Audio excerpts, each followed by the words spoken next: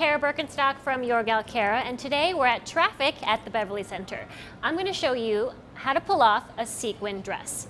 Now, when wearing a sequin dress, it's important to know one thing. The dress is going to be the star. So keep your accessories and your jewels simple because your sequin dress is going to be quite dazzling on its own. Now on my model a day, I've chosen an amazing emerald green satin dress with beautiful sequins, black studs, diamond embellishments, and lace detailing all down the length of the dress. It's got spaghetti straps, so it's a little sexy, and a very subtle but sweet neckline that shows just enough skin.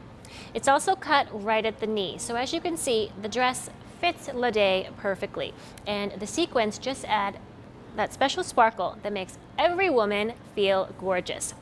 Now when it comes to pairing jewelry and accessories, like I said, keep it simple. So here we have a beautiful diamond encrusted hoop earring, along with a very simple chain necklace with black diamonds and pearls dotted throughout, just a hint of fling so it sparkles on her neckline, as well as this amazing statement ring. It's vintage, it's Art Deco inspired, and it's the perfect finishing touch for this sequin dress ensemble.